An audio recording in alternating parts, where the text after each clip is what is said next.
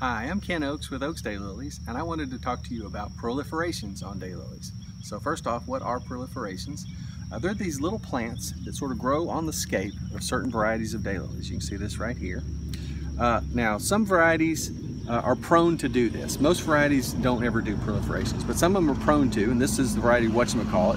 See, there's one there, and there's one on that scape right there, and there's another one coming up on that one right there.